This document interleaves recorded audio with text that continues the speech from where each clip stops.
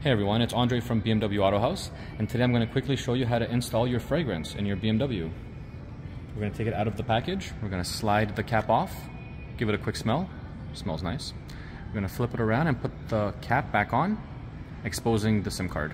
Now let's go to the car. So now we're going to take the cartridge and install it into the slot, which is located in the glove box. We're going to open this up. The slot is right here, we're going to click this. It's going to slide down, and with the SIM card facing the passenger side, we're going to insert it into the little slot. So it grabbed it like a little magnet. As you can see, it's in there. We've got two cartridges, and then simply slide it up.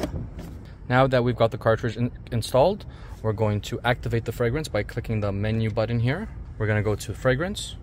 We're going to turn on the fragrance, adjust your level, and it even gives you the name. I like the gold one, it's a little bit musky. And now it's going to blow that fragrance through the vents.